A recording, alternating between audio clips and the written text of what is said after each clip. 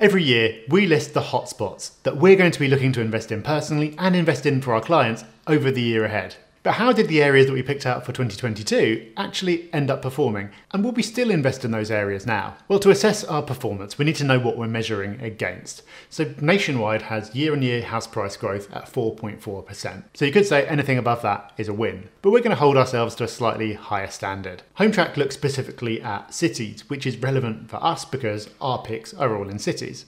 They look at changes in price across 20 cities and they publish the average. And the average for 2022 was 6.5%. So when we're judging our hotspots, we're looking for growth of above 6.5%. So how did we get on? We started out by picking what we refer to as our safe bets. The first area we chose was Liverpool, which put on growth of 8.5%, which sounds good, but was only enough to earn it 9th position in HomeTrack's list.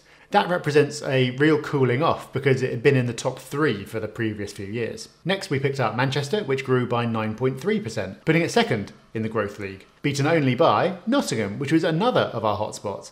That topped the list, putting on growth of 10.9%. Our final safe bet was Leeds, which grew by 9.1%, enough to earn it 4th place. So pretty good. We managed to pick out 1st, 2nd and 4th. Third place went to Birmingham. We also picked out some up-and-comers. So these are areas that we didn't necessarily expect would be absolutely brilliant over a year, but we thought represented a good time to get into these areas because they were on their way up. First was Sheffield, which grew by 8.6%, putting it in 8th position. And next we picked out Belfast, which grew by 8.2%, so only enough for a mid-table finish there, putting it in 11th. But the rate of growth in Belfast has increased, so it does appear to indeed be up and coming. And our final pick in this category was Derby. So Derby doesn't appear in the main list of 20 cities, it appears in a separate list of 65 cities that gets published quarterly. And the latest data there shows it growing by 9%, which if it had appeared in the main list would have been enough for 5th position. So really performing strongly there. And again, the growth rate was up. The previous year it was growing at a rate of about 6%,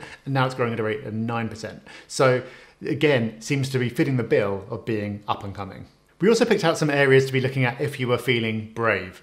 And over the space of a year, at least, that bravery did not pay off for our selections. So we picked Newcastle, which grew by 6.3%, putting it 7th from bottom, and actually the only location we've talked about so far, which was below the UK average. We also picked out London, growing at 4.3%, which put it 3rd from bottom. But the reason for picking it out last year was on the basis of it being a long-term play, a potential entry point for a long-term hold. And rents in London have been growing extremely strongly over the last year. So actually, maybe not a bad time to be getting in if you've got a long-term view, but a very weak performer over 2022. So on the whole, pretty happy with our selections. Although we did make predictions about some other things last year, you definitely won't want to go and check out the podcast episode about those. Not worth it. But will we be investing in these locations again in 2023, or will we pick out some different areas to have our focus? Well, go and watch this video next where we reveal all.